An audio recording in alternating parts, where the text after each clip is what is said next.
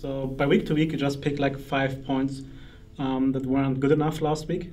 Can be small, can be big points, can be points like Nash control, which is really important, but can also be something like level 1 warding. And you just track those things each game, and if there's anything that sticks out, like a sore thumb, you address it to the team, you discuss it, and then that's how you improve day to day.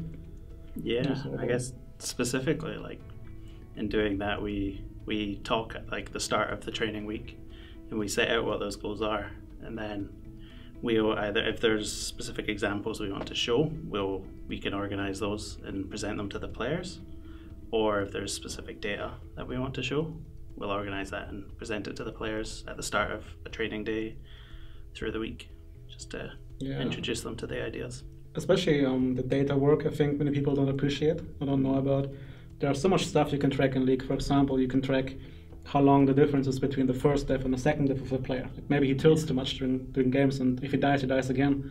You can address that by showing the data. You can see how is our hero power play, how is the enemy's power play, are we having issues there? What we tracked, for example, for last week, beginning of the LCS, was how long was the difference between tower taken? Like how long do we take to take the second tower, the first one, and opponents on average? There we can just easily see if there are any insufficiencies in our play. It takes a lot of time. It's very boring to do. But yeah, that's also something coaches have to do. And he especially is a really big help on that. Really good eye on that. But also, we don't like, as we said before, this separation. Like in the end, we have responsibilities, but they're very homogeneous. So we talk together constantly.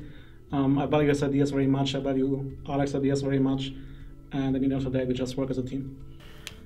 Yeah, so I think the main thing that we tried to do is we tried to make practice as similar to the LCS stage as possible. So that's the key thing for like our side of the scrim environment, is making sure that we're doing as much as we can to make sure the players are kind of playing as seriously and as properly as they can.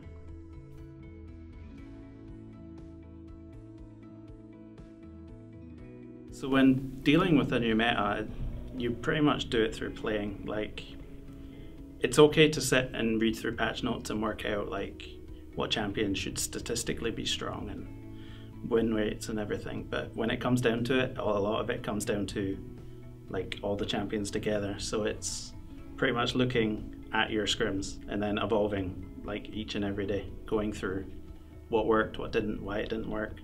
And then maybe finding other things that work because those things work. Essentially, it just like trees down, so you come to like the optimal solution at the end. And in that process, I think the most important part for us coaches, because the actual champions are played by players, so they're gonna bring the idea in, is that we have to troubleshoot why something didn't work or did work. Because very often we go into a game, we try something out, we lose the game, and players are quick to say, okay, it doesn't work. And then we have to be the reasonable mind behind it and say, okay, this is why it didn't work. Either yes, you're right, and the champ or the strategy is just unavailable, and we look somewhere else, or no, we just misplayed, let's try it again. And I think that's just the biggest part we have to do as a coaching staff. And what's really hard, I think, especially in a big patch like this, I think there are so many things that no team right now knows. Yeah. So I can't really blame any coach who has like a bad draft in his weeks, because we all learn by doing, as you said. And if you miss scrimming a certain opponent who knows something, then there's no chance of you ever getting to the knowledge, right?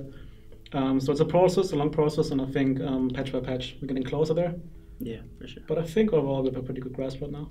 I think so. I think we're in a good place in the meta right now. I think at least how it's evolved in Europe. I think looking at the games we've played and the games that we've seen from other teams, I think we're in a good place.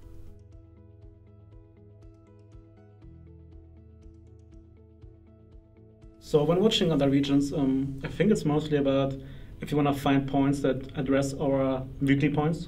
Let's say if you want to focus on a certain aspect in the game, we can look for LCK games or LPL games and that. I think everybody in the team just basically watches League for fun as well. That means everybody just watches the games, and if you see something interesting, players are encouraged to bring it up in a short presentation, because in the end, if they present something, there's a higher chance it sticks with them than when we tell them something to do, like in school. We are monitoring it closely over all the regions, but it's very rare that we like interrupt our weekly plan and then just bring something else up. It's just more we cut it down together, and then in the end of another week we can just give them many different perspectives. Yeah, I think that's where data helps quite a bit, because it lets you get all of the information you need and you can present it to the players so that they can sort of take the conversation on. Like, you present what champions are doing well and what aren't, and then we can compare that to what we were doing in training and maybe see if there's something we could do differently.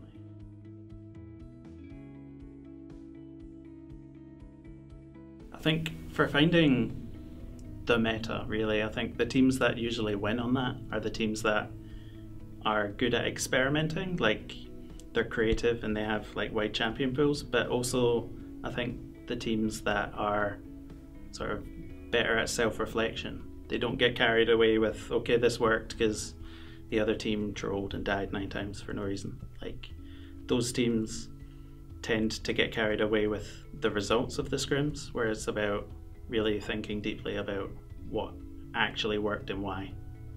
Yeah, and I also think this whole race thing is extremely blown out of proportions, because at the end of the day, meta is a circumstance in how the game is played, but the same rules still apply, right? Mm-hmm. So the team which has the better knowledge about League of Legends as a game and how to approach the game will always have an advantage. So it's very rare that a meta shift actually makes a team worse than before, if they're good at the game.